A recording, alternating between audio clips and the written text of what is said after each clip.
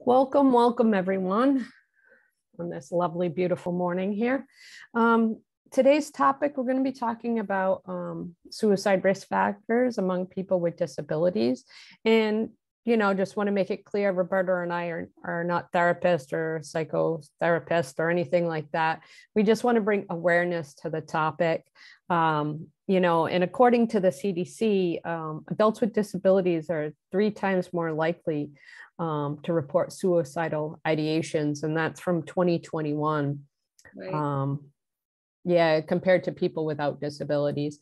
And if you are having any issues with suicidal ideations or need help, the National or know anyone, the suicide hotline is very, very helpful in giving you tools to help someone who's having suicidal thoughts. And let me get that number out. The National Suicide Prevention number is 1-800-273-8255. Again, that's 1-800-273-8255, and that'll also be listed down in the comment section.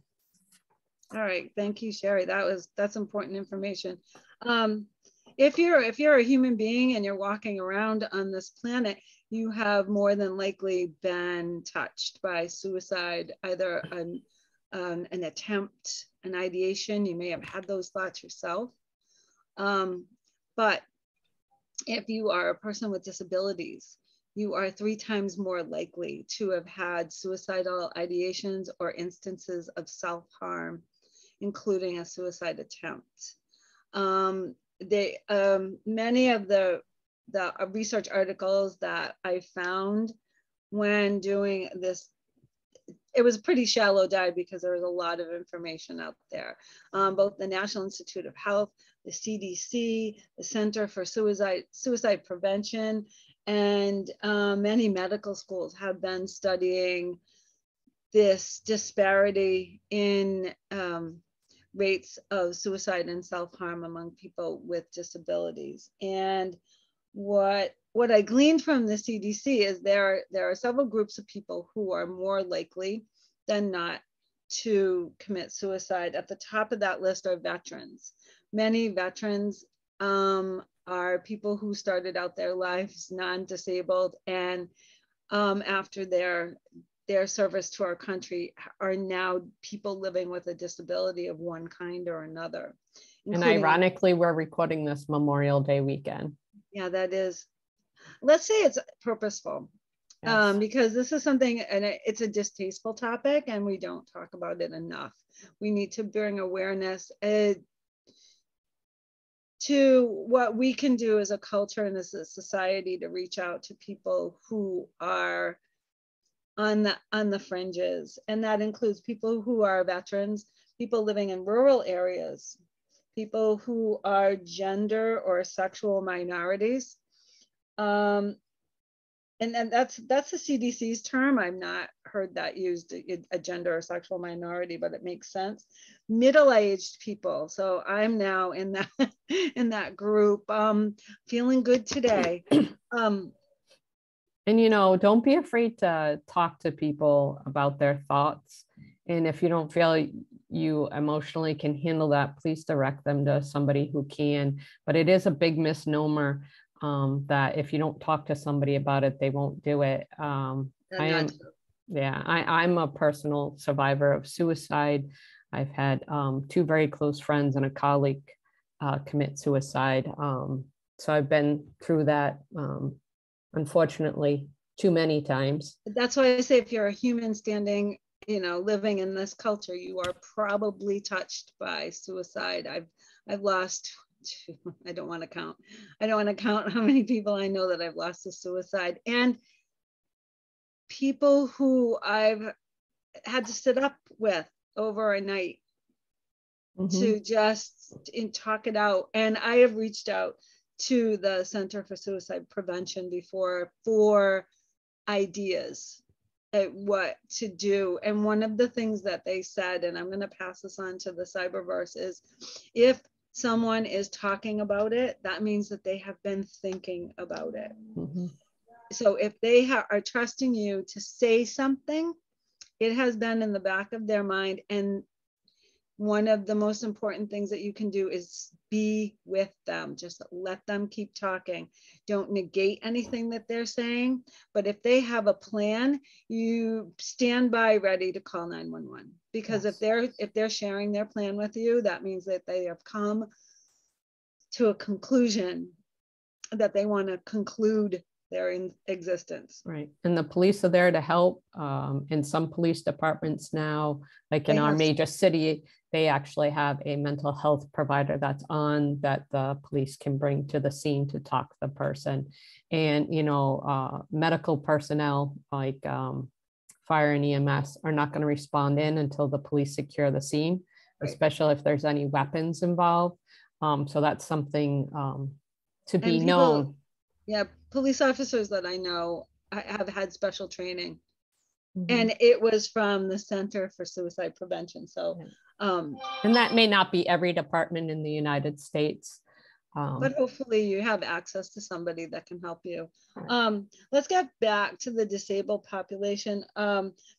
Again, and I forgot to mention Indigenous people are also in that group that are 3 times more likely to commit suicide. So it's something really very, very serious. Or like I said, I just read a list of groups of people who are more likely to commit suicide in our country. And another interesting fact with people with disabilities is people with MS have one of the highest rates of suicide, along with spinal cord injuries.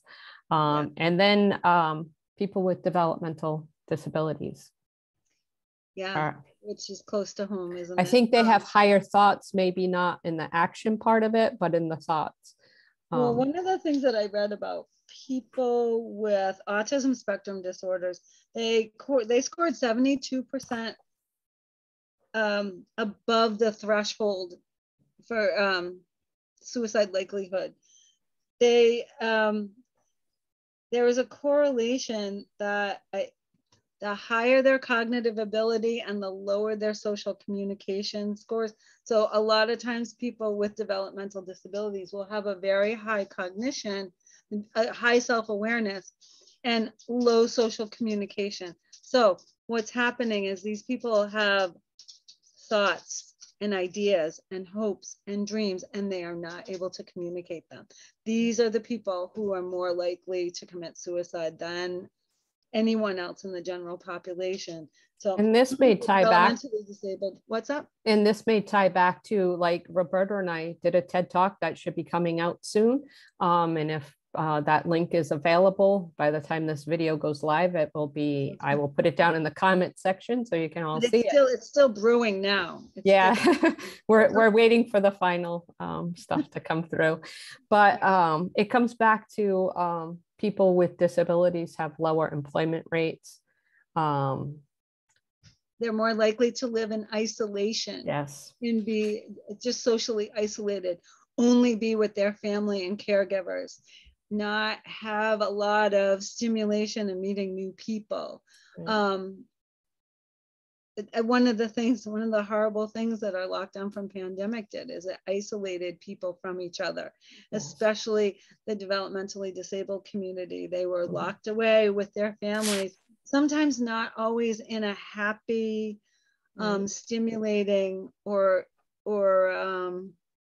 secure setting. Right. And it was very hard on the typical kids. So it's tenfold for the kids with disabilities. Right. And the adults who were used to seeing friends every single day, suddenly not seeing friends. It was very disruptive and has really impacted their mental health. So if you know someone, if you see people like, oh, I see that guy every week, reach out, say hi, spend some time with someone. It will enhance your life.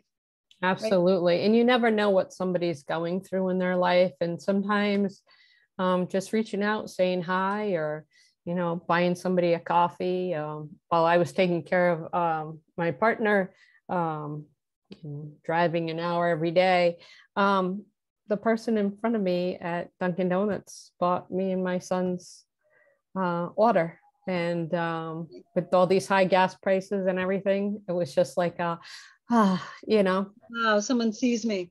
yeah, I'm not totally isolated. I think that buying coffee thing has really highlighted how we need to connect with each other. right. Like it's a simple thing to do.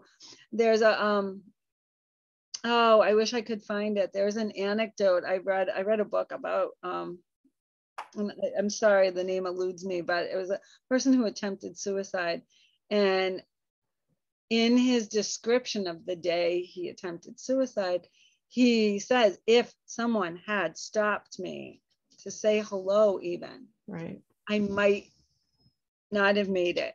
Right. I may not have made this attempt that, Mm-hmm.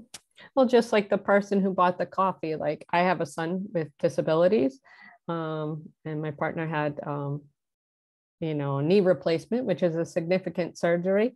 So it wasn't a fun time to be driving back and forth, taking care of my son, so it was just nice that even though this person didn't know what I was going through, it just made me stop and pause and appreciate. Yeah, and feel seen. Yeah. Right? Yeah. I think that's what it all boils down to is that, can we see each other? Can we reach out? If you see someone and you just acknowledge their existence.